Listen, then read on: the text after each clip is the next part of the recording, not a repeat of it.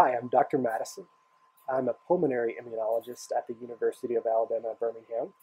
And Ms. Russell has asked me to give you a little bit of a snapshot into what a basic scientist like me does on a daily basis. So I'm going to show you some of the experiments that we do in our lab as it pertains to cigarette smoking. So I study the lung. I'm a pulmonary immunologist, so I study the lung. And we're interested in how the immune system drives lung diseases associated with cigarette use. And so to do that, we actually implement or use a mouse model of cigarette smoke exposure. And I'm going to show you a couple snapshots on how we expose the mice and then what we do afterwards to see how smoke causes damage in the lungs. And it'll give you kind of an interesting look into alternative career paths in science, away from the clinical side of things as far as a physician or nurse. It's a unique field. I love it. It's full of ups and downs and excitement. But really what basic scientists like me want to do is to understand how disease and how exposures like cigarette smoke changes cell function, tissue function, so that we can better design therapeutic strategies and hopefully prevent disease later on. So anytime you have a medication or anytime you have some sort of therapy, there has been a lot of research that has gone on behind the scenes that has led up to that therapy entering the market to consumers. And so it's important to understand that people like me who seek to understand disease are really trying to find better cures, better medicines for the future. So today I'm going to show you how we test those potential therapies, how we look at damage associated with cigarette smoke as it pertains to the lung. And so you can kind of get a snapshot of what a scientist does on a daily basis. So this contraption is our smoke exposure system. So how it works is we have a carousel with up to 24 cigarettes, and there is a suction here that allows for the cigarette smoke to be puffed. Basically, when it comes to a cigarette, it will puff on that cigarette. The smoke will be puffed into this chamber first, and there's a system of pumps here that allows the smoke to be pumped into the chamber where the mice are held. So for most of our experiments, we do 24 cigarettes per day. We have the capability of putting up to 16 mice in these chambers.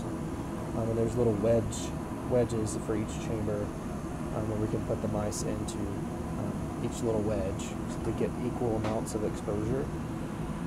And so you kind of see the smoke coming out there, puffs into the chamber.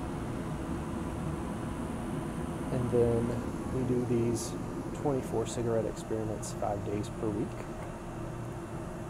over a 4 to 6 month period.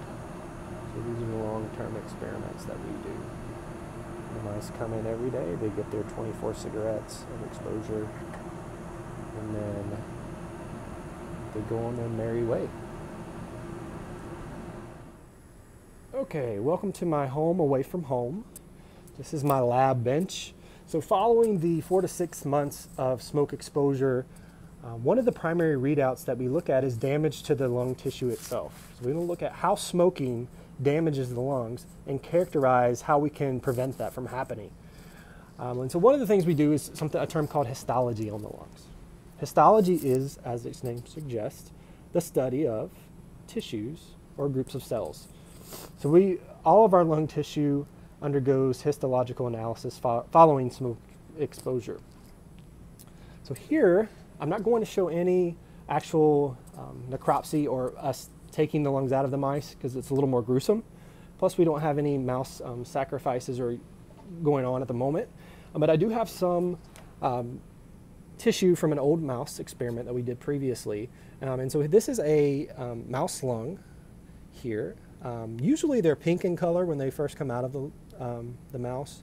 But what we do is we actually perfuse the lungs, and that just means we stick a syringe in the heart of the mice. Once they're euthanized, these mice are already dead, so and then we push the blood all the way out so that the lungs become very white. So they lose their pink color because there's no blood in there.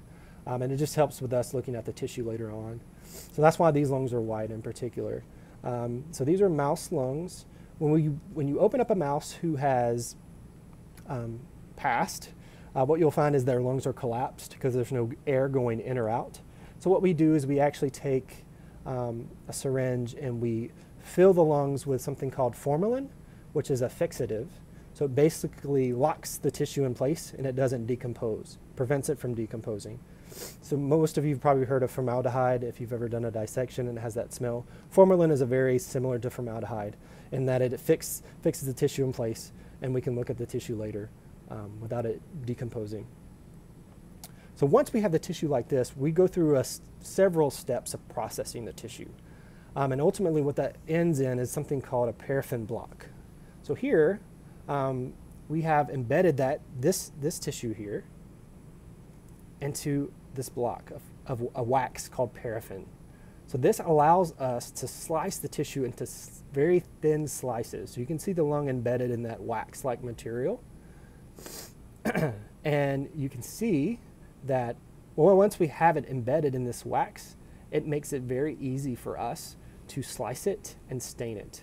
So this is just a slice of some lung sections from a previous experiment where we were interested in looking at the changes in the lung structure or histology of the lung in response to various treatments. So this is just a lung that has been sliced very thin, placed onto the slide, and stained with something called hematoxylin and eosin, which is a basic histological stain that will allow us to look at the changes in the cells and the tissue in response to smoking. So once we have the tissue on the slide and it's stained, we can actually take it over to the microscope and look at the structural changes that smoking induces. So here we have our typical microscope, and it's connected to a computer here that we can actually pan through the lung tissue itself and see what changes are occurring in the lung tissue. And I do want to show you some examples of some changes that happen during cigarette smoke exposure. So here we have a healthy lung. This is a lung tissue from a mouse that's been air exposed, so only received air. And you can see that there's a lot of these circular-like structures throughout, here and here and here. So these are actually called alveoli, and alveoli are important for you to be able to breathe. They're basically these sac-like structures that are very, very thin, and they allow the oxygen to be transported from your lungs to the blood to be transported to your cells in your body. So it's very important that these remain intact so that they can actively transport oxygen to the blood. What we see in cigarette smoke exposure is that the alveoli become damaged. You see larger circles, which means that the alveoli have been destroyed or degraded over time in response to the cigarette smoke exposure. What happens is we have a lot of recruitment of immune cells that happen, that come to the lung in response to cigarette smoking, and they release a lot of proteases that degrade the lung tissue over time. And this causes damage. It causes an inability to effectively breathe, and it causes a lot of cough. And over time, smoke exposure causes a disease called COPD, or chronic obstructive pulmonary disease. And one of the defining features is the structures here where you have enlargement of the alveoli, this degradation that happens over time. And so this is one of the primary readouts that we use in our lab to characterize the damage associated with cigarette smoking. So I've enjoyed sharing a little bit of my day-to-day with you. Hopefully you came away learning a lot about what it's like to do research or what it's like to work in a lab. I'd love to share some ongoing experiments that we have going on, also some new techniques we're trying out. And once this virus, this pandemic is over, maybe I can do that. Be sure to be healthy, stay healthy, and hope to speak to you guys soon.